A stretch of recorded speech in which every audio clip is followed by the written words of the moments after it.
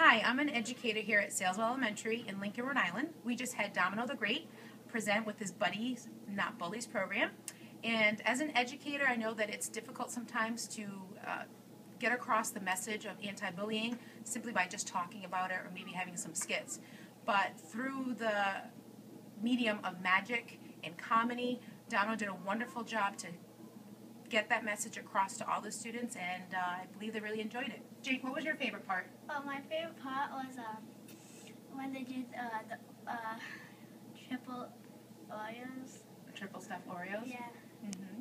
And what was the message that you got from it? To treat people as you want to be treated. Mm-hmm. Did you think your other classmates learned from the bullying presentation as well? Yeah. Mm-hmm.